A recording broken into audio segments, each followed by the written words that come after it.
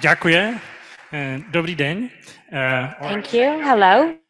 As you can see already or hear, the similarity between Czech and Ukrainian is it's very similar. No, it's we can say we have a lot of similarities, and this is also what I want to talk about. Maybe see if there are any parallels between what Prague went through in the past 10 years in becoming a more livable city. And maybe, you know, some of Ukrainian cities can see that maybe they are at the same stage, and maybe they can see some examples, or they can draw some lessons learned. But before I start, who of you has been to Prague? Raise your hands. Okay. And who of you thinks that Prague and Lviv are similar? Okay, only so few. Who thinks they are not similar? Okay, 2 people. Good.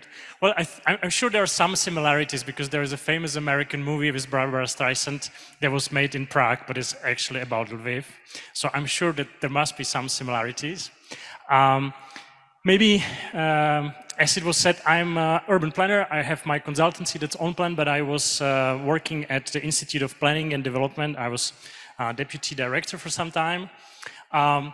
And this is 10 years ago. I was before working in South Asia, and I came to Prague, and I was a bit astonished about the planning cultures. I think it's very important to, you know, talk about planning cultures, because planning is not only about the laws that Anna Bondar was talking about, but it's also about, you know, our heritage, the way how we do things. So it's always this mix of the formal procedures and the informal procedures.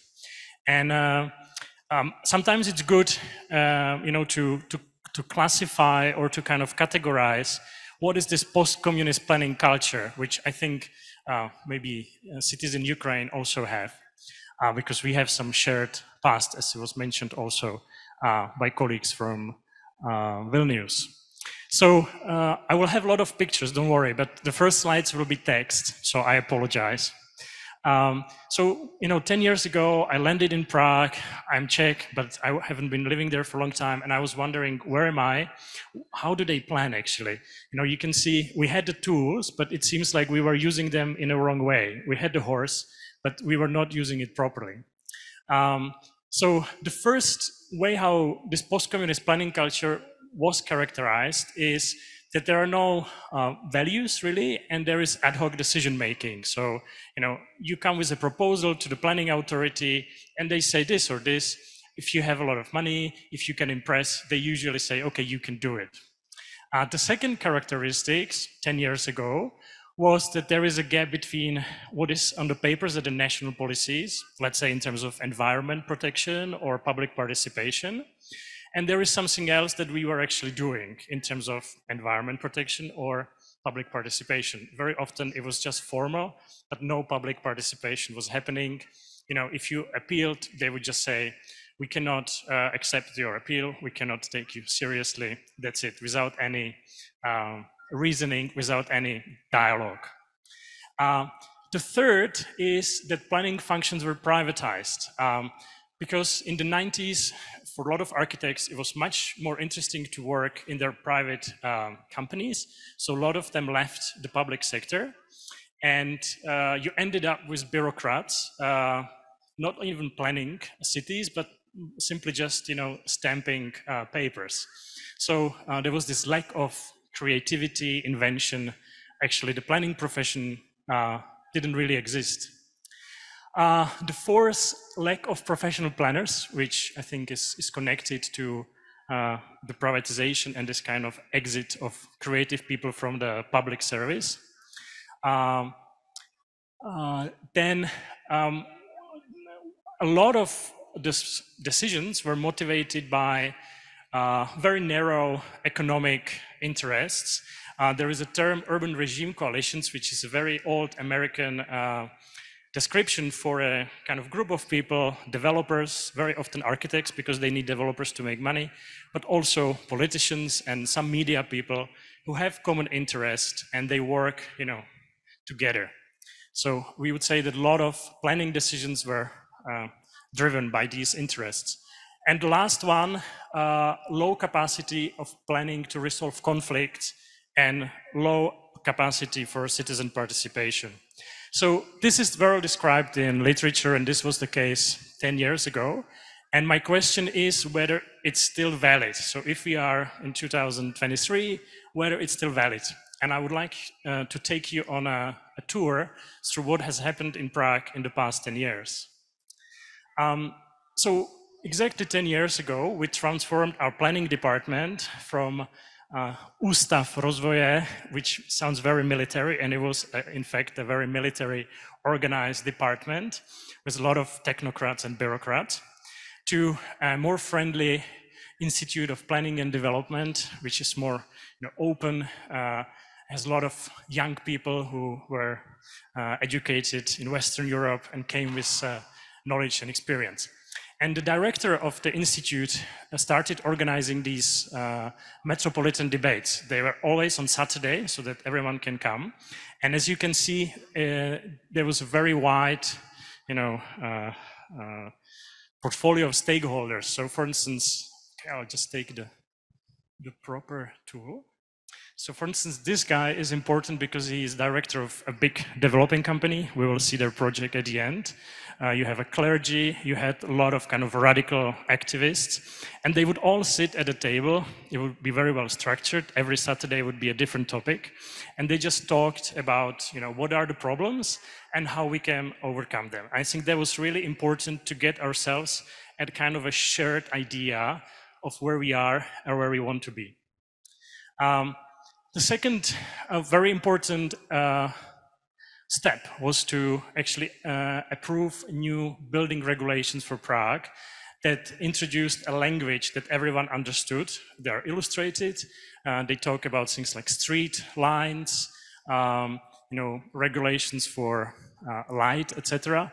And they also allowed to build livable cities because the technical norms that are in the rest of the country, for instance, would not allow for compact urban blocks because of the demands for lighting. Then there was the strategic planning. I can talk for a long time about it. I was also a part of that. Maybe one thing that we realized is that in Prague, we cannot compete with Warsaw in terms of being the hub for finance, or with Vienna. But we realized that in Prague, we have very high proportion of people working in creative industries, like gaming, video games, or animation, CGI, and film, and obviously marketing. And we created an office that's called Creative Prague that supports these industries. It's about 18% of employment with very high earning wages. And I think we can relate to the presentation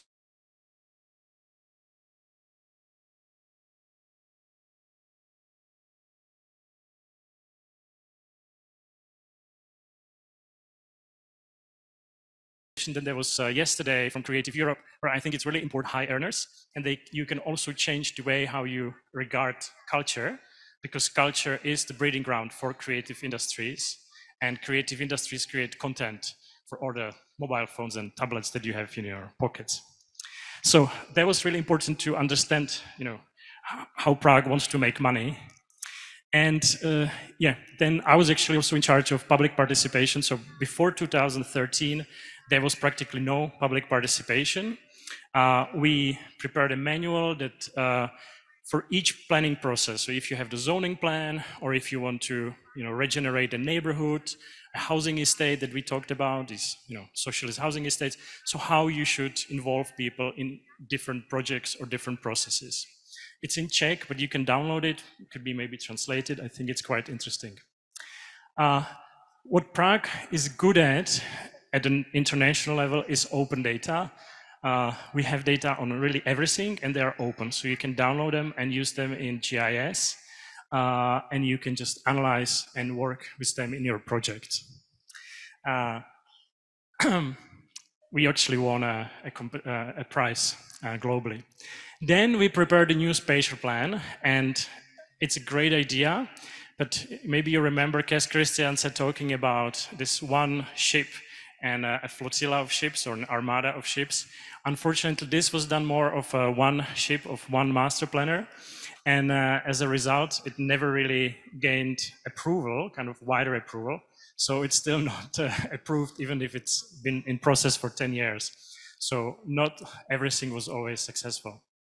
A very good tool is a public space design manual, which is, again, made specifically for Prague.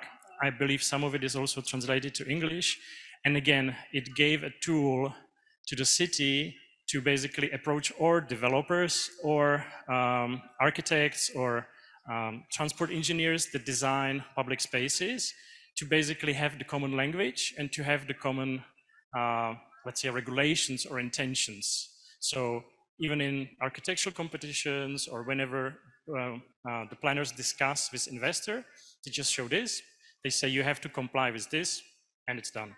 Obviously, they run a lot of trainings so that experts are trained how to use the manual. There is a consensus that we should build only on brownfields.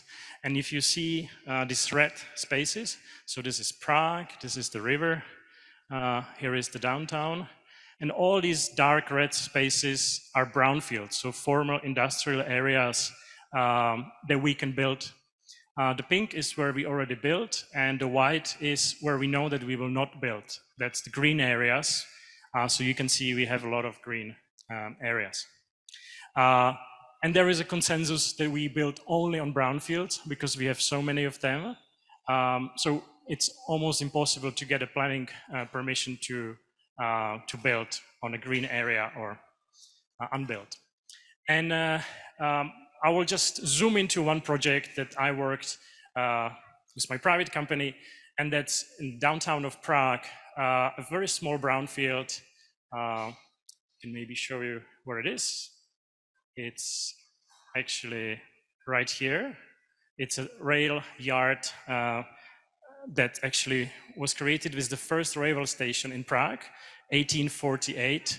They demolished the wall, the fortification. A train came in, obviously from Vienna, from where else. And since then, this was used for railway, but now it has no use anymore. If you come by bus to Prague, as a lot of Ukrainians come, they come to this place. It's called Florence. There are two private owners, and the city gave them a condition that if they want to develop this area, they need to have an international urban design competition. So competitions are, another tool that we use a lot. It was a very complicated site because you have, as you can see, multitudes of transport infrastructure.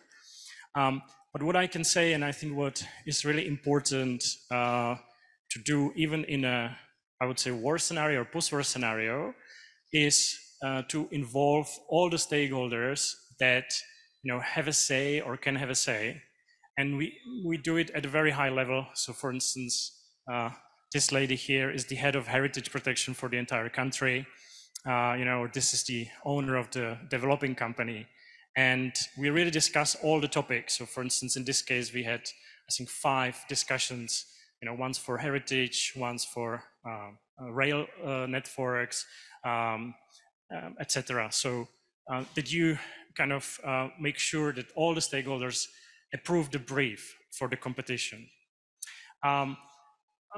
We talked about public participation. This was happening during COVID time. We really like to use a tool called Maptionnaire. It's a Finnish, I think it's a Finnish invention. It's an online kind of map-based questionnaire where instead of answering questions, which you can as well, but you can directly mark into a map. You can change, the map appearance. Can be a photo, can be a map. So we work with this, and maybe also for a kind of a war or a conflict scenario that you can do public participation online. We usually have what we call a consultation group that we invite, people that are active in the city life or in critiquing the development. So environmental NGOs, heritage NGOs, or just people who are very critical in terms of architecture. And here we were, explaining them the brief, the objectives of the project. And you can see me quite frustrated sometimes, but if it's well structured, it doesn't have to be a pain.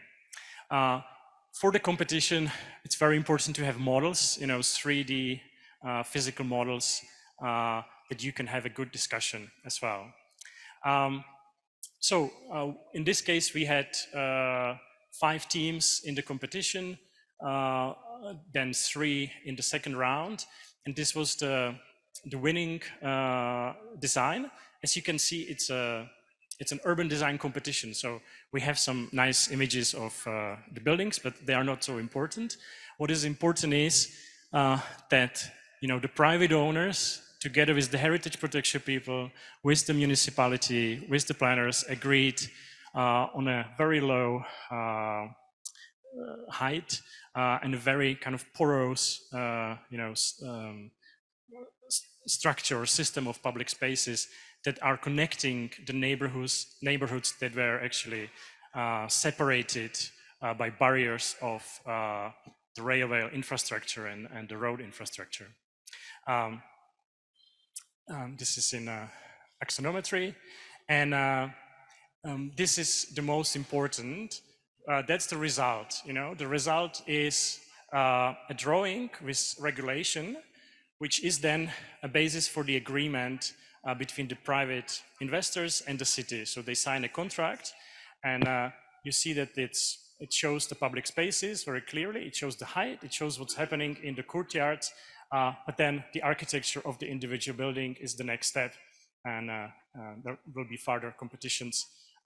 These are some of the principles that explain, for instance, the uses to create a livable environment, with retail spaces, with social control, etc. Maybe to conclude, a project that is already built as a result of this 10 years of reforms and 10 years of opening the way how we discuss planning, how we discuss Prague, the democratization of planning. So from the center, we'll move here to what we call Smíchov. There was also a very old railway yard. And based on this 10 years of planning, there's a big development that really required a lot of agreements with the public sector, because you needed to move the railway, you have to move the bus terminal, you have to invest, the public sector has to invest a lot, but the private sector is investing as well. This is a photo from Tuesday. I just passed by, and you can see maybe something that you would say, well, there's nothing extraordinary about it, but it would be very difficult to build this 10 years ago because of regulations that we had that would not make it possible to build in this way. But also maybe there wouldn't be this will to build it at this very human scale and to have this agreement between the private and the public sector. So maybe some useful tool we designed or written with Kes Christianse, who you saw yesterday, a kind of guidebook for, oops, okay. So this doesn't work really, but you can download. It's 12 principles of building sustainable neighborhoods in 21st century, we call it. And to the end. So do we still have 10 years after we started reform of planning in Prague? Do we still have value-free attitudes? I would say not. We have very clear values. In terms of mobility, we have very clear hierarchy, pedestrians first, public transport second, cyclists, and the cars at the end. We know, which industries we want to develop. We know we don't want to build on green fields. So we don't have value-free attitudes, and we don't do ad hoc decisions anymore. Is there a discrepancy between higher level and local level? I don't think so. It's not only the documents, but it's especially the workshops and the trainings and the discussion that makes sure that even the people who work with investors every day, that they know, how things should be. Planning functions privatized to some extent, yes. In Prague, we do the plans ourselves, but in smaller towns, sometimes they still use private offices, which is not always bad. Lack professional of planners. I would say less. There is a big demand or big interest in actually becoming an urban planner. It's very trendy, and we have this amazing center for planning and architecture, where you can get a coffee and put your photo in Instagram and say, I'm a planner. Planning services economic interest. I said no, but I put a question mark because I think we should never be sure that there is some corruption behind. And low capacity of planning to resolve conflicts. I would say that this has majorly improved. So I think that from this situation, we are more back to the right situation where we know how to use the tools. Thank you very much.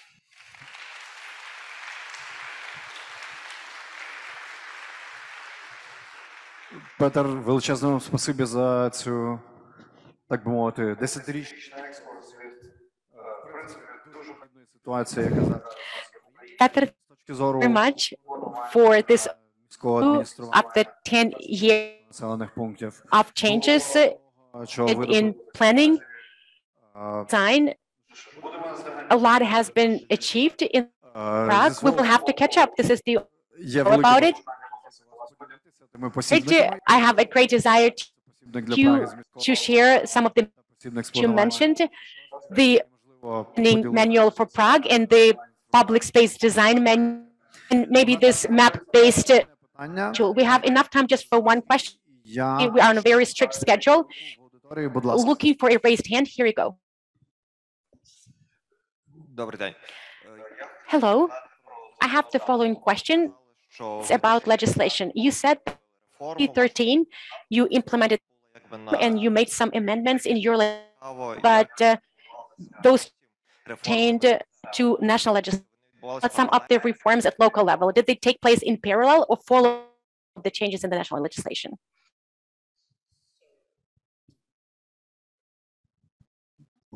So the changes in the national legislation are continuous. I think you will have to always do changes at the national level. Yeah, and I think you should understand, and it was also said yesterday by Kees Christiansen, that you have to go in parallel. You cannot wait for the changes at the national level. You have to try as much as you can do at the local level. Yeah. As I said, in Prague, we are quite lucky that we have our own building regulations, that we can regulate a lot of things ourselves. So we are very flexible in this. But at the same time, I think you can achieve a lot by manuals and workshops and awareness, and if you have private investors, you have the tools to kind of bind them to certain standards. Yeah? And I have to say that when you have 3-4 developers who actually apply these standards, then the others, they don't want to be behind, so they will catch up and do the same. Yeah? There's a lot of things that you can do without the legally binding requirements. And maybe one thing that's really interesting that I didn't mention is the contributions. So we have a system where when you want to build, you have to pay from each meter square to the city. It's specifically calculated, and you can also deduct, for instance, for the competition, the city obliges you to organize a competition, but the costs that you have as an investor, you can deduct from the contribution to the city. So at the end, it's for free, yeah, for you. So that's one of motivation. We have other cities in the Czech Republic where they motivate investors to have ground floors for retail, because a lot of developers don't want to put retail on the ground floors, and they can lower their contribution if they provide retail on the ground floor. So that's another tool where you can, without laws, you can basically motivate.